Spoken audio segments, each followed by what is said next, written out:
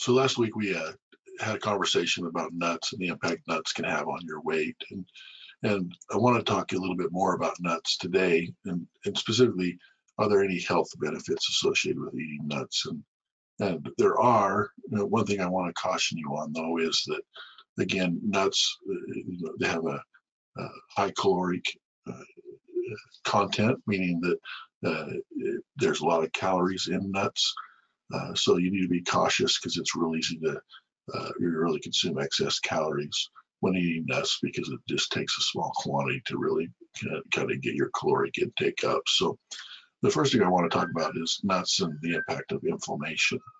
One thing we know that is that a lot of illnesses are the end result of inflammation. And what I mean by that, so we're learning that coronary artery disease or heart disease is really an inflammatory process. Lots of cancers are associated with inflammation, and really inflammation is a very much a common denominator in a lot of illnesses. So does a diet rich in nuts help with that inflammation? And yeah, it does. It's the simple answer. So chronic inflammation, like I said, is already associated with a lot of illnesses, and actually nuts can help reduce chronic inflammation. So, and one of the mechanisms is that we know that nuts are high in a fat content, and they're specifically high in an anti-inflammatory omega-3 fatty acid that helps kind of fight inflammation. So one of the components is the omega-3 fatty acids. Another component is nuts are often rich in magnesium and some other micronutrients. These are also thought to play a very much a key role in inflammation or the prevention of inflammation.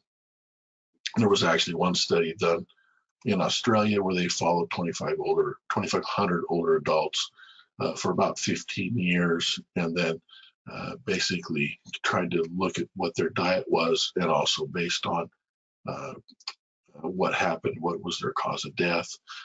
In that group of 2,500, there was about 200 that died from an inflammatory disease. And then the researchers looked and said, is there anything that seemed to be impacting these groups of people differently? And one of the things they determined was that nuts was significantly decrease your risk of dying from an inflammatory disease process. And in fact, they said as little as 1.4 grams a day. That's basically, less than the weight of a penny. That was of nut consumption was associated with a 49% decreased risk of dying from a chronic inflammatory disease. So really, that's basically eating an almond a day can significantly decrease your risk of death related to these inflammatory diseases.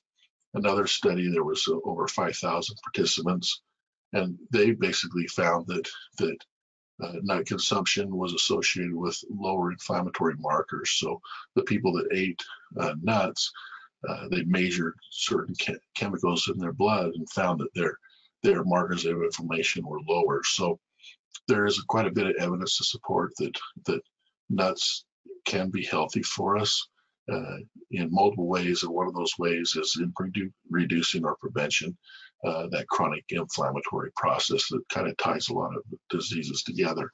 Now, one of those diseases specifically is heart disease.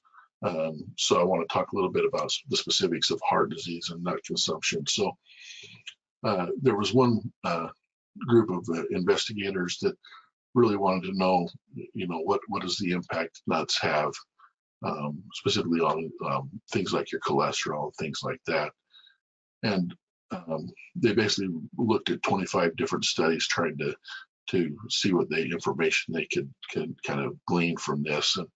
And really, one of the things that was evident was basically simply eating nuts or adding nuts to your daily diet would significantly cut your risk down of death, basically sudden cardiac death. And in fact, they estimated it to be cutting it in half of your risk of sudden cardiac death. That's pretty significant because, you know, people that have heart disease often don't know they have heart disease, and the majority of them, their first symptom of heart disease is sudden cardiac death. Nut consumption actually is something that can actually help reduce that. Now, one of the things that whenever you're looking at research, it's important to understand, kind of follow the money, you will.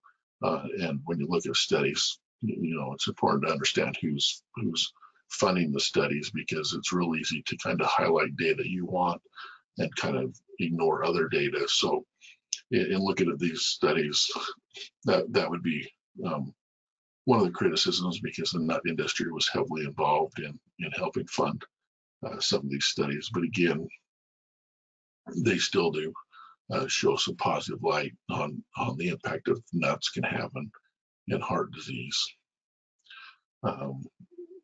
Another study basically also was looking at the sudden cardiac death, and they actually, an autopsy looked at people, and they found that a lot of people at heart autopsy had lower magnesium concentrations, and so that's one of the beliefs that how nuts may impact your overall health in sudden cardiac death is because some nuts are rich in magnesium. So lots of evidence to support the value of nuts.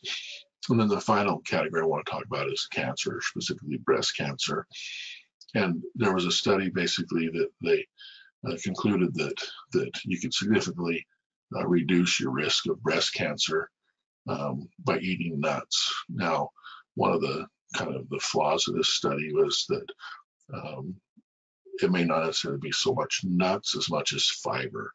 And we're learning that diets rich in fiber help prevent cancer. And so in this study, they found that basically 2 servings of nuts a week was associated with a 36% risk reduction in breast cancer. But some of that, you know, could be attributed to just a higher fiber content, not necessarily nuts specifically, but again, good evidence to showing that nuts can have a positive impact on our overall health. But again, the final word of caution, like I said in the beginning, nuts are very dense with calories. And so, you know, you can sit down and start eating some raw almonds, and before you know it, consume a significant amount of calories. And again, healthy weight is also based on your caloric needs, and excess caloric calories become deposited as other things in the body. So it's important we understand what we're eating, but also how much we're eating. So remember, nuts in moderation can have significant health benefits. So I would encourage you to find some nuts you like and enjoy them periodically. So thank you.